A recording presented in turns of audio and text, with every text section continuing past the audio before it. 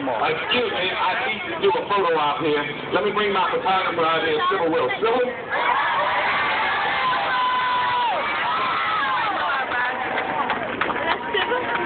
You got the real wide lens?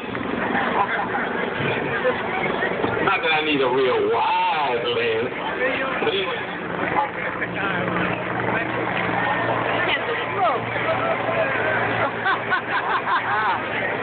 Oh my God.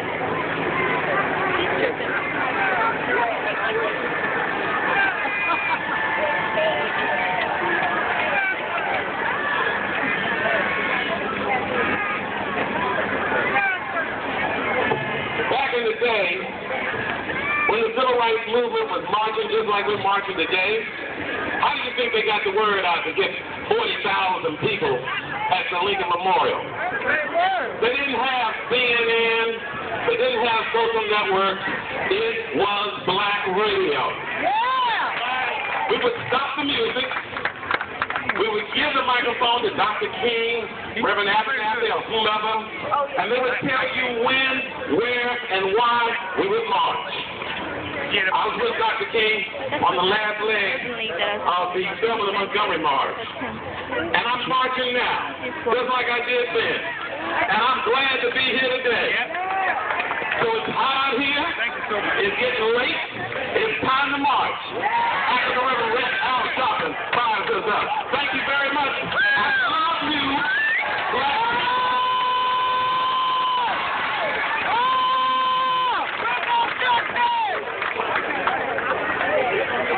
Let me bring this young lady up because she's going to take my place in introducing the next speaker, and I'll tell you why.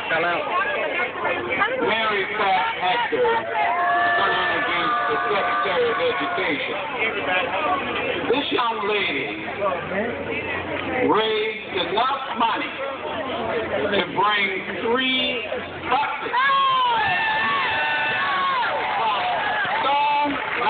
Georgia.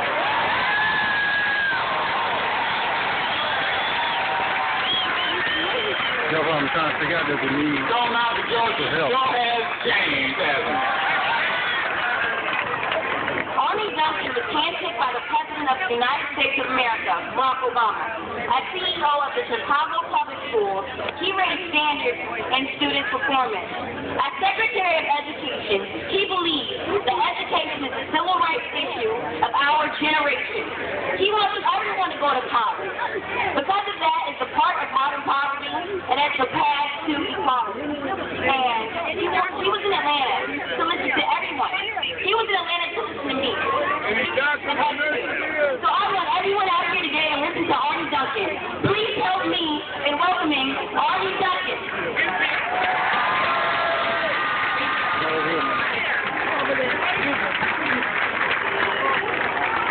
We have another round of applause for Mary Pat. She's the future.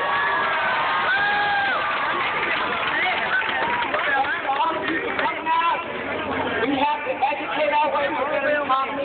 This is the civil rights issue of our generation. And if you go back and look at Dr. Martin Luther King's speech, he spoke here, the world did not change overnight. A week after he spoke, the governor of Alabama, George Wallace, said that they needed a few new funerals in Alabama. And 2 weeks after that, 3 weeks after Dr. King's speech, a church in Mobile, Alabama was bombed. And 4 beautiful black children were killed, and 20 others injured. It is up to us to reverse this violence. It is up to us to demand excellence.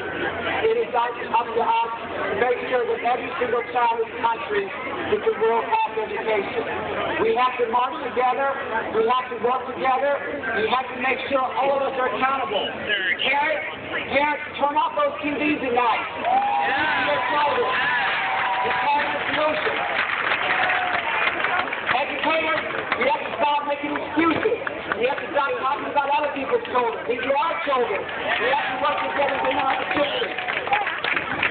Pastors, if your churches are full on Sunday, but empty Monday through Saturday, you're part of the problem. Open up those churches.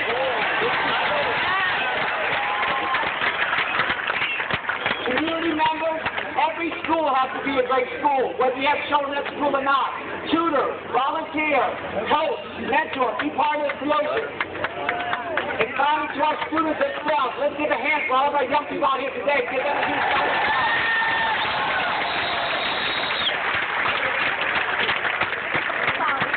We're here for them. They are the future.